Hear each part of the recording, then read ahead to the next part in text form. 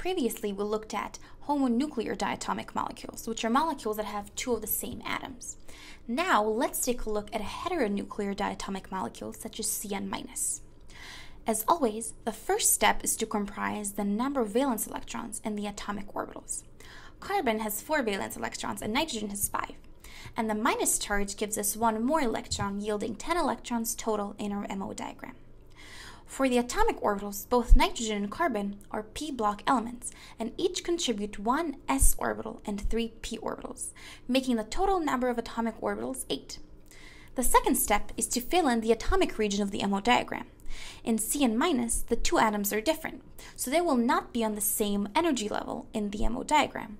Nitrogen is more electronegative and is better able to hold its lone pairs, making it more stable and lower on the energy scale.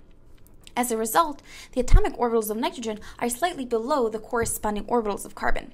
We fill in these atomic orbitals with the valence electrons of each atom. Nitrogen gets 5 and carbon gets 4.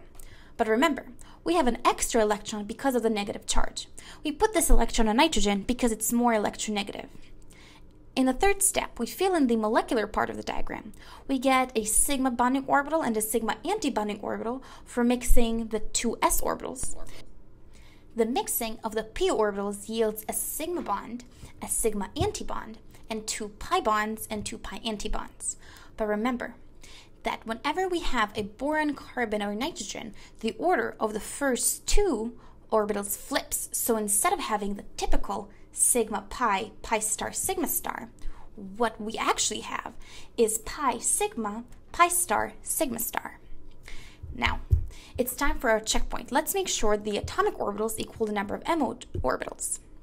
We have 8 atomic orbitals and we have 8 molecular orbitals. So we're all good to go to the last step. In the last step, all we have to do is fill in the MO diagram with the 10 valence electrons that we had. And that's it. This is the finished MO orbital diagram for Cn-.